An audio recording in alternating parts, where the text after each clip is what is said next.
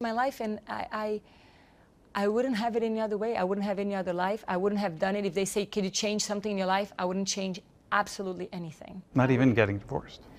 I mean, it's not what I dreamed of and what I hoped for. You know, I think you know, my parents have been married for 50 years.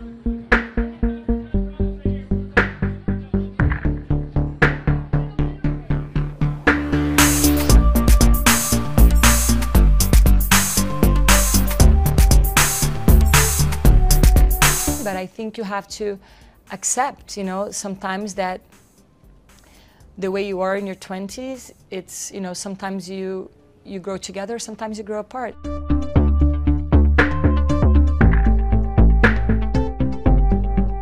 He's the father of my kids, you know, so I always wish him the best.